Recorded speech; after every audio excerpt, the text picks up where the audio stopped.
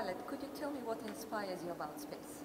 What inspires me about space? I would have to say the sheer vastness of it, how huge it is, and how little we know about it.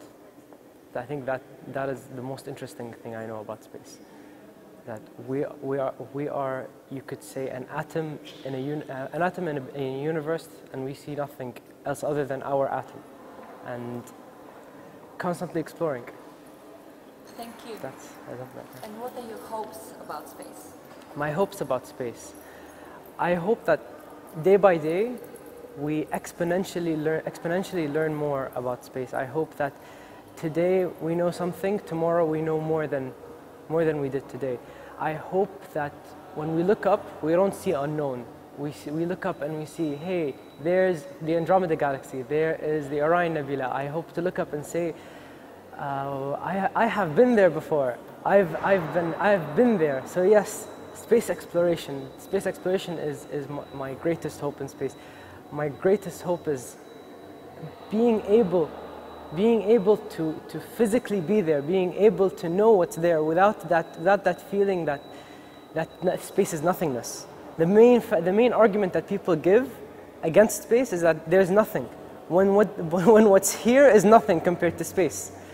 So it's a huge world out there that we know nothing about. We are an egg just hatching and putting our eyes out and looking into the world. So all we see is our farm of eggs, and we have no idea what the rest of the world contains. And I think that's really inspiring, and that's my greatest hope is to just unhatch and start flying. Thank you, Khalid. Thank you. And to space agencies, not just the UAE space agencies, and to the space centers and to space educators out there, I just want to say there is such little education when it comes to high school students, and I really think that aspect of education, that part of youth, is where people really need to start focusing on, because all of the talent emerges from high school. Once you leave high school, you start developing, and if you start developing at high school, you'll catch great people.